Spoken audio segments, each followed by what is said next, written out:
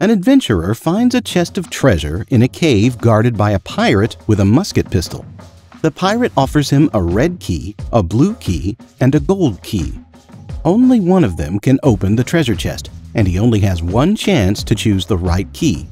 If he picks incorrectly, he has to leave and never return. The adventurer takes a look around the cave. Behind the pirate, he sees the chest, and inscribed on it are the letters TGK HOEELYDEN. The adventurer picks the correct key and is able to open the treasure. Which key did he pick?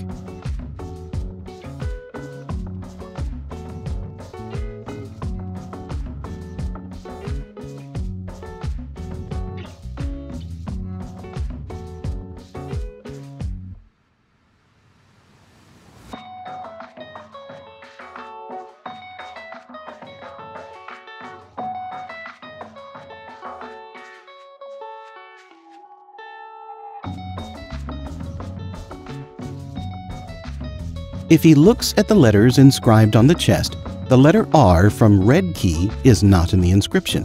The letter B from blue key is also not in the inscription. However, all the letters of gold key are there. Turns out it is a cipher, and it says the golden key.